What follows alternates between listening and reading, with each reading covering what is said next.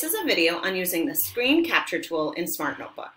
Some of you may already have the camera icon in your toolbar. In that case, you can just click it.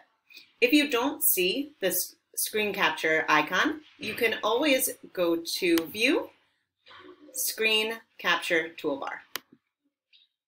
What that's going to pop up is this little box with the 4 options.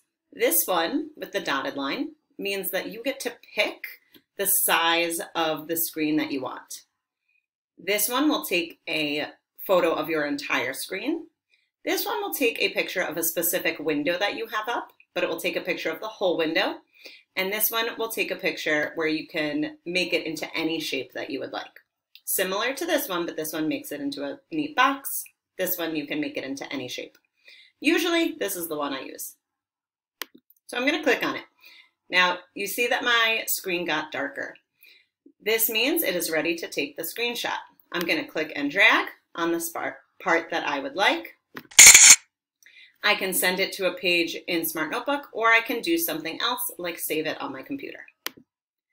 If I want to take a picture of something on the internet, before I click my screen capture toolbar, I'm going to open up the page that I want on the internet. Now I have the page that I want up and in my view. I'm going to click on this button and I'm going to click and drag my mouse over the spot that I would like and let go of my mouse when I am ready. This time, instead of sending it to a page in Smart Notebook, I'm going to go to do something else. Here my options are send to the current page in Smart Notebook, save on your desktop, choose a save location, so that means save it in a specific folder, or send to Clipboard. Send to Clipboard makes it something that is now copied and that you can paste. Right now I'm going to save it on my desktop.